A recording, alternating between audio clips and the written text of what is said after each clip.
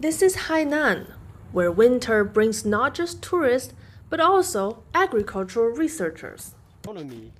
Among them is soybean expert Dr. Han Tianfu. My baby is 1 year old. He's developed an unusually tall soybean variety and is showing it to his colleague, Dr. Felix Decora, who's always thinking, how could this be applied in Africa? Me coming from Africa, the most important question is food security. Why can't we feed ourselves? We have the soil, we have the land. What is the problem? One problem is the lack of research infrastructure. Here in Sanya, Dr. Decora shows his African students what's possible with China's advanced equipment. Techniques allow you to ask certain fundamental questions. These resources could be a game changer for scientists like this young researcher from Zimbabwe. So if you look at our country, it might take about 7 to 8 years to have a rice variety. And when you reach that 8 years, probably the problem that you're breeding for, it won't be relevant at the time. But if you look at China, they have accelerated methods, which means you get your rice variety to address the problem that you have in a shorter period. So when you get the variety, it will be able to address the problem at the time. These labs are just one of many such facilities at Yazhou-based Science and Technology City. What was once a seasonal winter breeding ground has been transformed into a year-round research hub that's been tasked to become the country's Silicon Valley of seeds. Progress made here can increase yield across China and beyond.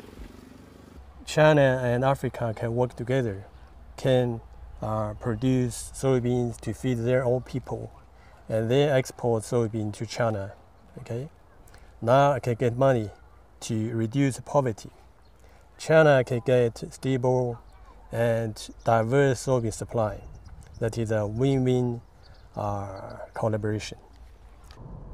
In Ghana, CGTN meets Dr. Enoch Sepi, who studied soybean breeding with Professor Han in Sanya.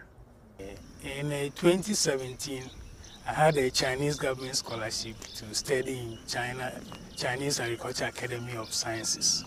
The reason why I went to Sanya is that Sanya provided an ideal environment to screen genotypes that are adapted to tropical regions like Ghana or in Africa. It was a wonderful experience, and it's been helpful, especially setting up field trials and then food data collection. It's been of help in my oil palm breeding work here in Ghana. Oil palm is one of Ghana's most important cash crops, crucial to rural livelihoods and the national economy. But the equipment gap remains a challenge. In Ghana, here in the oil palm research, we lack those facilities. For instance, we don't have a molecular laboratory. We don't have funds for most of our research work. So that's the hindrance over here. So most of the work we do here is food work. Back in Sanya, Dr. Decora has a clear-eyed view of what collaboration can and cannot achieve. China them from behind can keep providing support. But it's Africa's cry. It's Africa's problem. African scientists hope that their countries will catch up.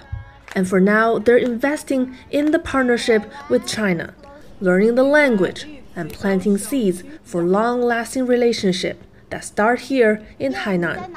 Chen Mengfei, CGTN, Yazhou.